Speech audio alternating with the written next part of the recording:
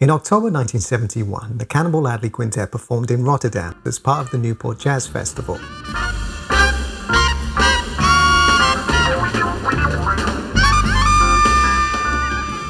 The group consisted of Roy McCurdy on drums, Walter Booker on bass, George Duke on keyboards, Nat Adderley on cornet, and Cannonball Adderley on alto sax.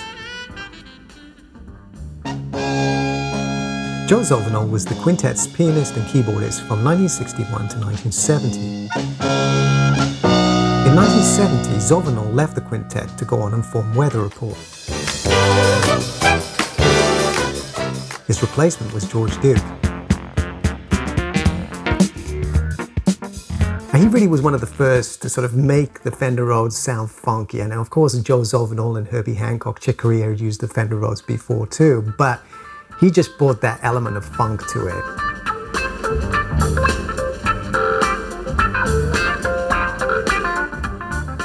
His solo is just so colorful. It's full of joy. There's the funkiness, there's the jazz vocabulary. There are even Dixieland moments in there, you know, and then followed straight by these consecutive thirds, which are more of the rock kind of style.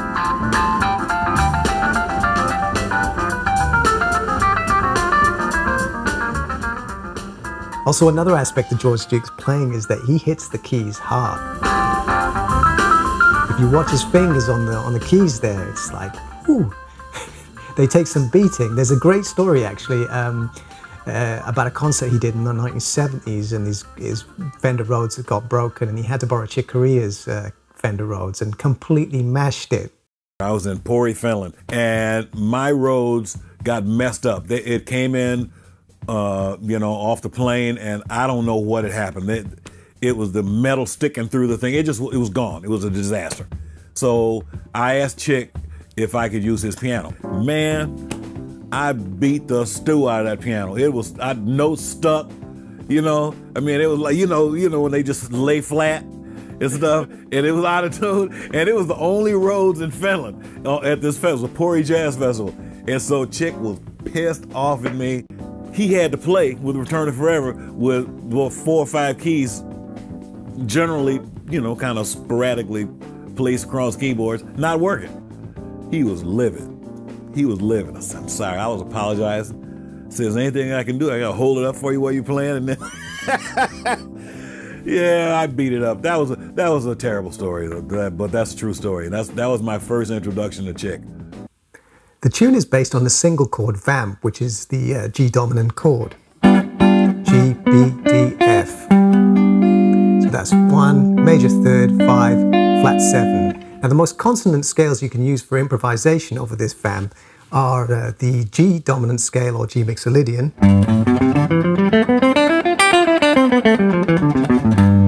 or the G major pentatonic.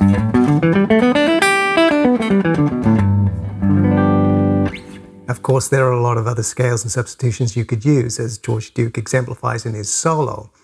But those are the two more consonant, obvious choices. I'm going to play through the solo with you, and I'm going to stop at certain sections that are particularly intriguing, and we're going to delve in deeper on those sections and look to see what's actually going on there from an improvisatory standpoint.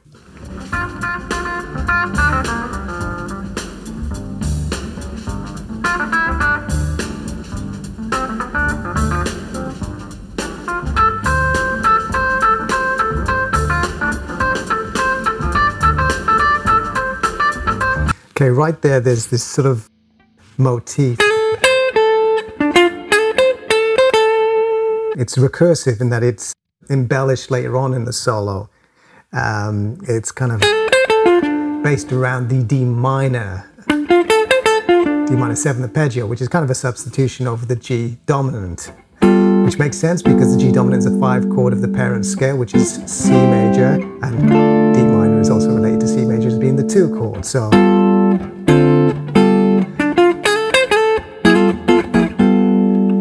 but it's a nice little theme, and as we'll find out later on in the solo, it comes back and becomes quite a sort of salient feature.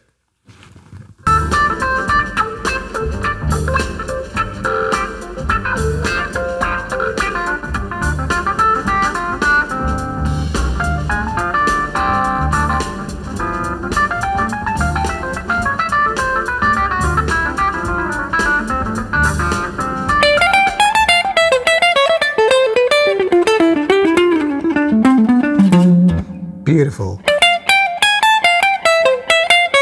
There's a Lydian dominant. Classic bebop lick there. Down to the Lydian dominant again. And then straight after that, he's gone into these great sort of left hand chords, which is an F major 7 sus4, sorry, F major 7 sharp 4. You got the F, the major 7, and the sharp 4. Down to an E dominant 7 sus4. These are the kind of chords that McCoy Tyner introduced to piano players back in the 1960s when he was playing with John Coltrane. They have a certain ambiguity to them because there's no major third in there, which gives you a lot more latitude as an improviser.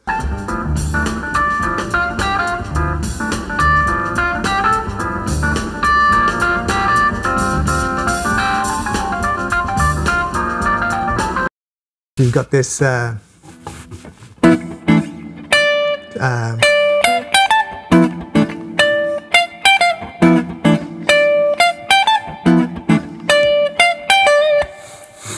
just great. Straight after that lick that we played earlier on. So,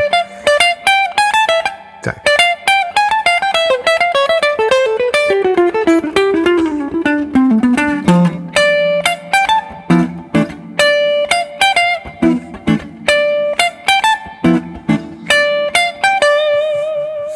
Very cool. Very, very cool.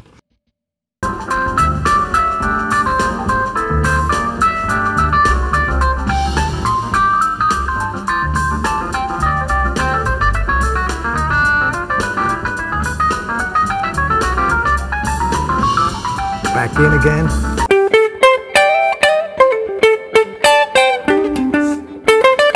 That's where it goes out.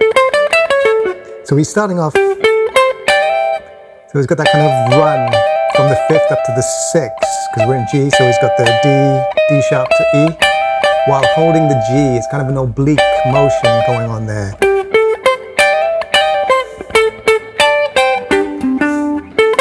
Still in G there. Then it goes out, and in his left hand, he's got that going on over the G.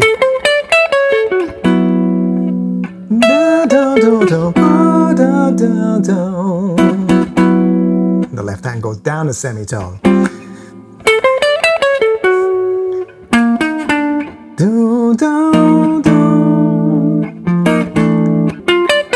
Back to the G tonality again.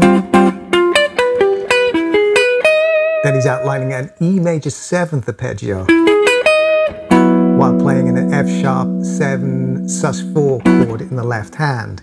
So he's taking it down a semitone from the main tonality, the main key. So.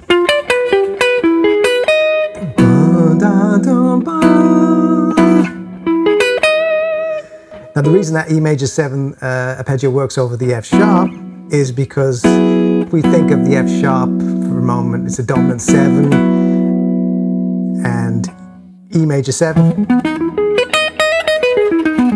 can be played over that F sharp because they're from the same parent scale, which is B major.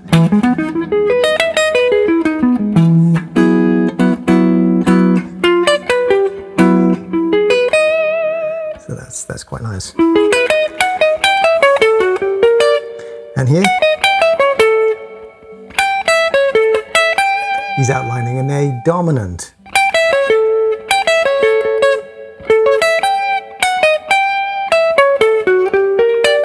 And then this is a G minor approaching from the major 7.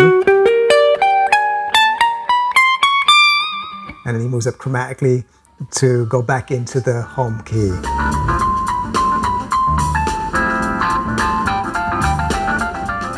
Those consecutive thirds that happen there, that's not, you don't really hear that in jazz much, at least not up until 1971.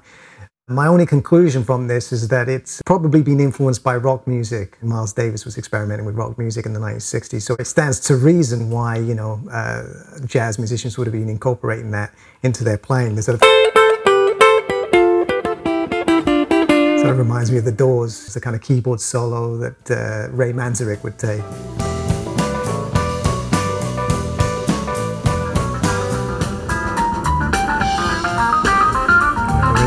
octaves, sort of Oscar Peterson style.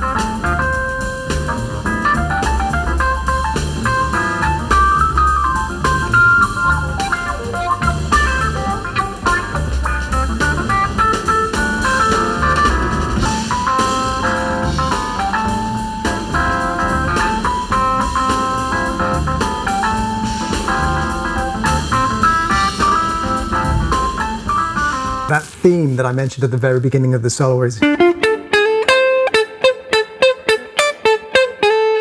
it's recapitulated here but further developed. So you have that.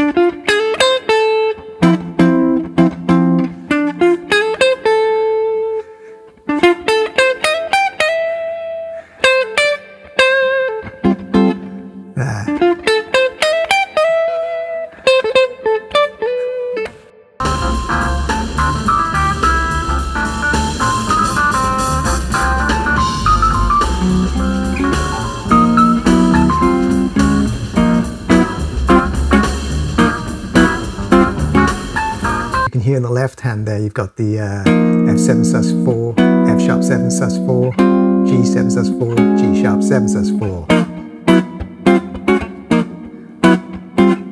Creating that intensity with the semitone movement ascending.